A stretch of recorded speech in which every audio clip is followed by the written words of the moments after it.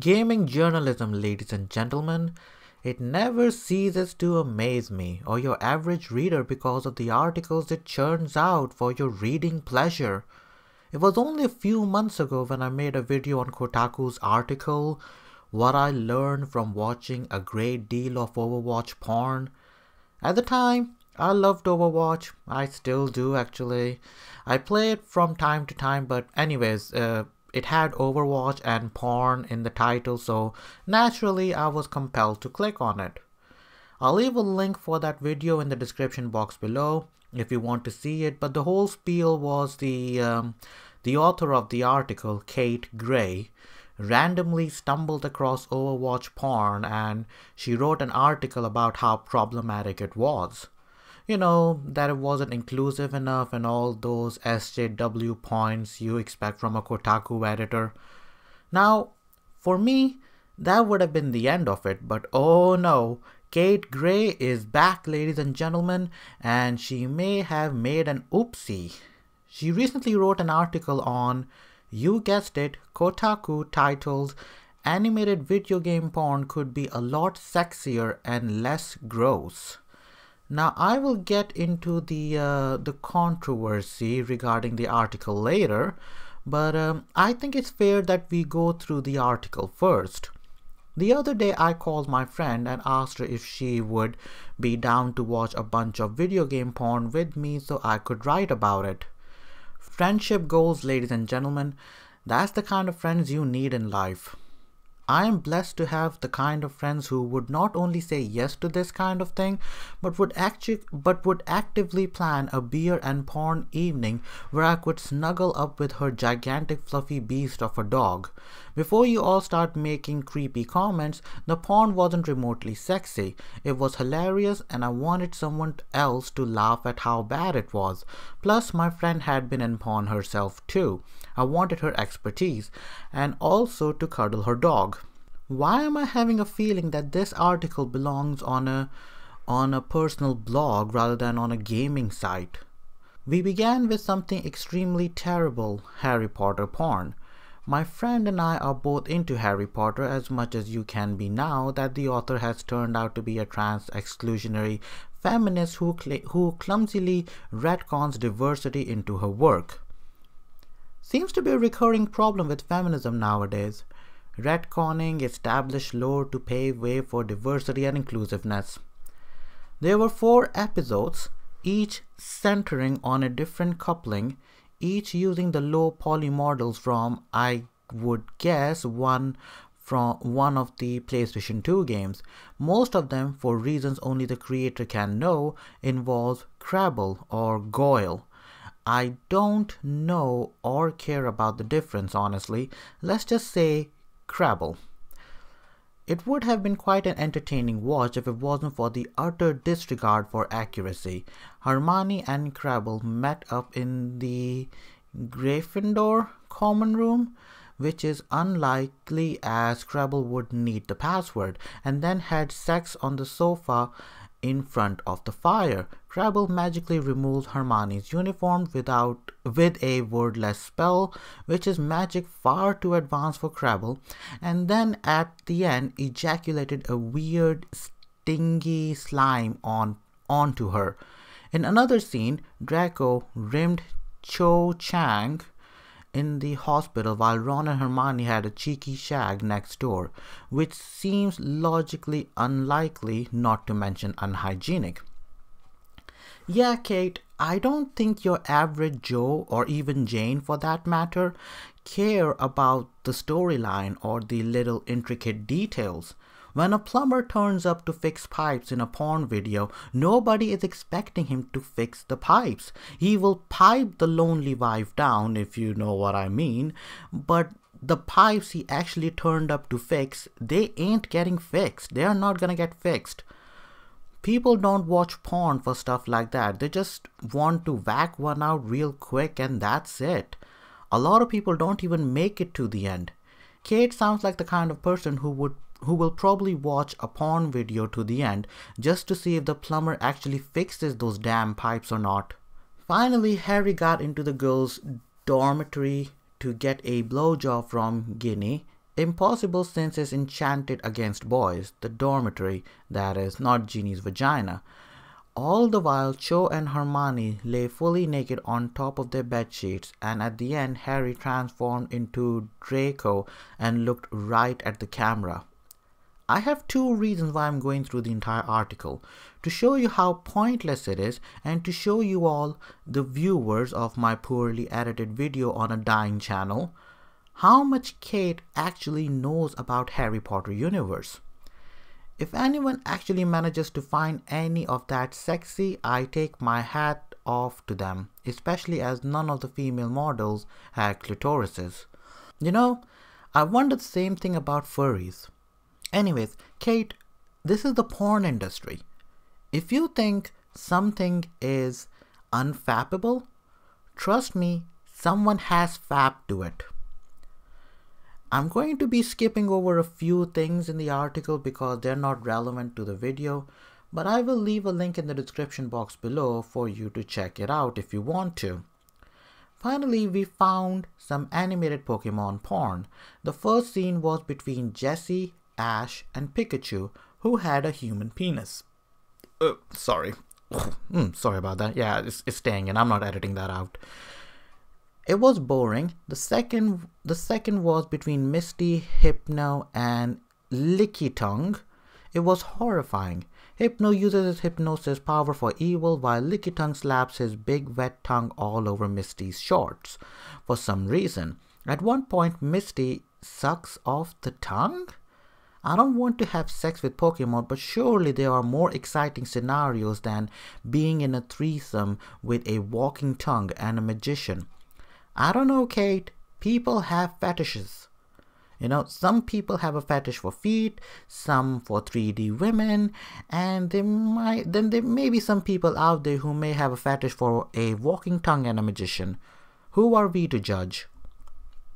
I left my friend's house covered in dog hair, drunk from the beers, and potentially put off sex forever. I know people who want to have sex with video game characters. I wouldn't say no to Solid Snake and his dummy thick ass. Wait.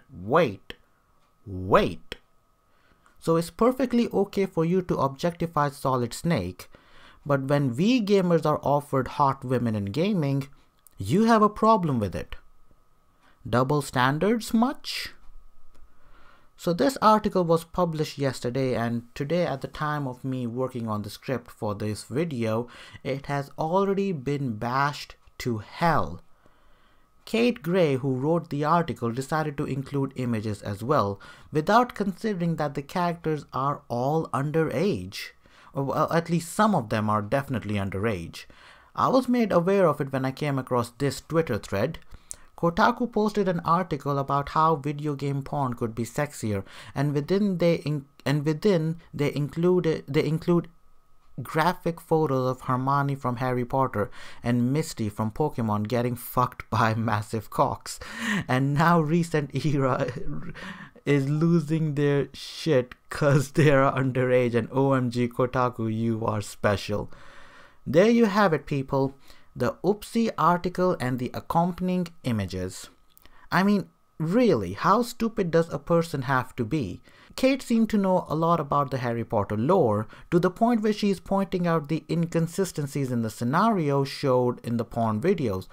But she didn't take into account the age of the characters in those porn videos. She posted screenshots of those videos in her article, and it didn't occur to her at all. Even the comment section was all fired up. The topmost light comment was, "Me at the entire hot mess this article is, including the fact that nearly all the images you are showing arguably depict minors having sex, which you then brush past without even giving a second thought. Also, like, if you go looking for intentionally bad and gross porn, I don't get where the surprise is that you find nothing but intentionally bad and gross porn. Or like, why are we surprised that free porn on the internet that is mostly done as a hobby does not have stellar writing or setups, when these clips are usually within the range of 5 to 10 seconds long?" She is right. I agree with it. You hit us with a depiction of underage sex in more than 2 cases right off the bat. Arguably for the law's characters, not arguable with the HP, not arguable with the, oh no, wait, I'm sorry, I got that wrong. Arguable for the Legend of Zelda characters, not arguable for Harry Potter and Pokemon characters. And the payoff for that immediate, even if it's tagged as not safe for work, punch in the face is what exactly? Now I know I totally butchered that comment, but trust me, it makes so much sense. Yeah, just read the comment yourself, dude. I got a bad cold and I'm totally butchering the script right now. Another wrote, animated porn of fictional characters isn't hurting anyone. Realistic renderings of child actors is a big old yikes and nah. I mean, Overwatch is a genre onto itself. Activision Blizzard knows that. Who signed off on this article? Wow. Just wow. Apparently this counts as gaming journalism these days. Like I said, this does not look like journalism at all. This belongs on a blog post or something. This does not belong on a gaming journalist site. But I guess gaming journalism nowadays is filled with opinionated hit pieces anyway. So after the drama hit the net and Reset Era threw a hissy fit over it, because we all know that Reset Era holds some of the most vile and most toxic SJWs on the net, the images were taken off the article and the editor-in-chief issued a statement that is on the article now. This story, part of our regular coverage of the intersection of sex and games, originally included screenshots from several porn parodies with a note that they were not safe for work. We have since removed those images. While the intent of this article was to provide a snapshot of the kind of gaming and geek porn that's out there now, it's clear in retrospect that in terms of images and the analysis you expect from us, we made a mistake.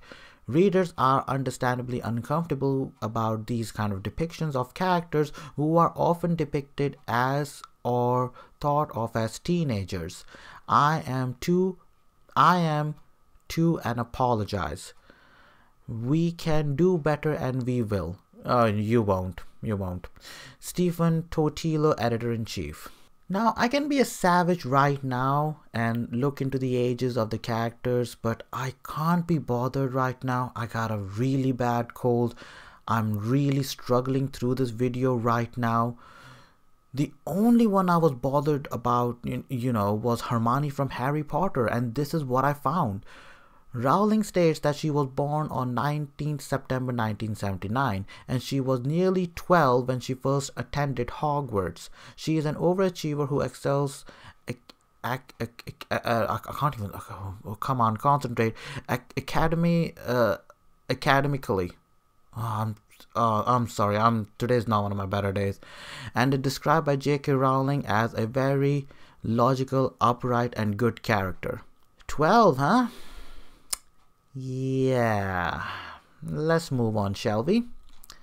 So the images were taken down, editor-in-chief issued an apology, and Kate Gray set her Twitter account to private. But here's the thing, I did a little bit of research on Kate Gray and I found out something interesting. All the articles she has written lately for the site, they had a very suggestive tone to them. Don't believe me? Take a look yourself. Animated video game porn could be a lot sexier and less gross. The uplifting tale of Dildo Face, a sim who dared to dream. Blood-packed does sexy succubus BDSM game the right way. In my Sims world of only women, Marge Simpson is married to Taylor Swift. Life got you down? Load up The Sims 4 and open a semen cafe. Sexting with a robot is just as weird as you'd expect. Knife Sisters explores the tricky subject of player character consent. In Fable 2, the way to a man's heart is through farts. Dragon Age Inquisition. Let me be a hot mess. That time I turned Clue into a torrid murder love affair. The Fallout 4 character who broke my heart. Looking back on Super Meat Boy creator's controversial 2008 Flash game, Xbox Live indie games had some really weird smut. I made a sex club in The Sims and everyone got pregnant. What I learned from watching a great deal of Overwatch Porn. A game about slapping an ass gave me embarrassing flashbacks. She used to write normal gaming articles with her sexually suggestive articles sprinkled here and there, but I think it was after the Overwatch article that may have resulted in the article being shared across social media. She must have thought she hit gold. She must have been like, hey, you know what? My Overwatch Porn article got loads of shares. If I write more sexually suggestive articles like this, I will get more shares. Sex sells, ladies and gentlemen. We now have proof. Now, if only you stop writing articles about the ladies in Soul Calibur, I will appreciate it a lot. Right, that's enough from me, fam. Hope you enjoyed the video. If you did, please give it a thumbs up and do share my video because it will only make my voice louder, my channel stronger, and my PP harder.